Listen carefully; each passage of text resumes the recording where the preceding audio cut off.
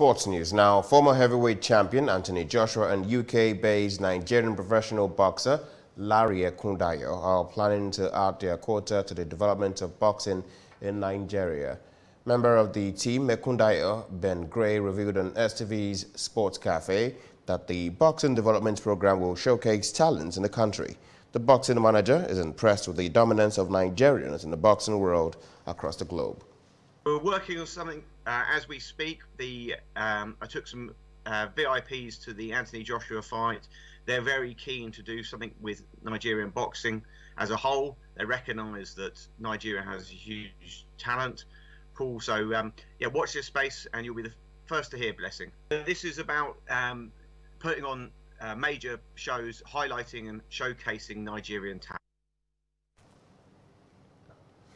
All is set for the first edition of the GGED Coca Community Football Tournament. 16 teams will be participating in the championship, which kicks off from October in Lagos. According to the organizer of Green Sports, Grassroots and Education Development, the purpose of the tournament is to discover talent and nurture them to stardom. We are a group of friends, that grew up together in the same neighborhood. All of a sudden we'll find ourselves in different, different areas in Europe and also around the world. The funny thing, we all play this grassroots together, before everybody, just pitch tent in different, talents that they have.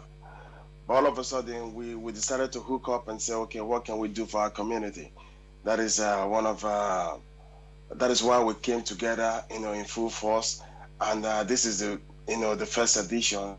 And we want to also use this to empower the youth and also, create, job employment for some that doesn't have, work at the moment.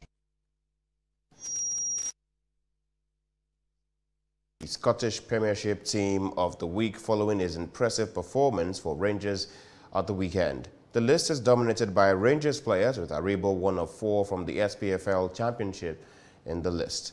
Aribo scored his first goal of the season earlier, making it the second this season, as he got the only goal in Rangers' hard-fought 1-0 win at Dundee FC. Samuel Chukwueze is still awaiting green light from Villarreal's medical team ahead of the Champions League group stage match against Manchester United at Old Trafford.